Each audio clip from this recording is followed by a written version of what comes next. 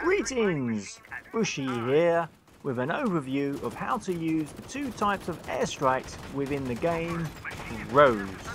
The first one on our list is called Airstrike and costs $1,200. This particular attack is a line of sight. By pressing the right mouse button will bring up the target designator to your eyes. Now you will view a mauve targeting area.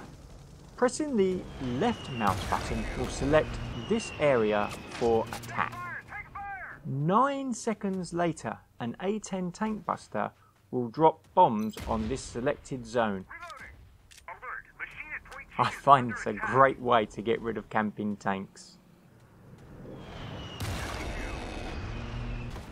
The second type of airstrike is artillery, costing $3,000. Selecting this will bring up a digital tablet in front of you with an overview of the map.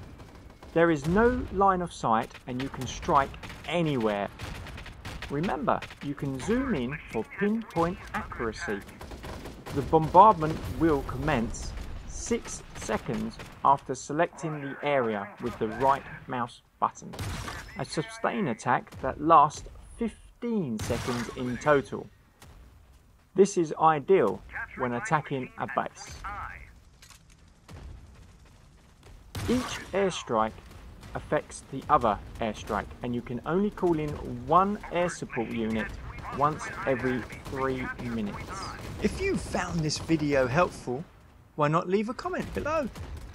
And check out my other Crow guides on my channel. And while you're there, why not leave a sub? Thanks chaps. Bye.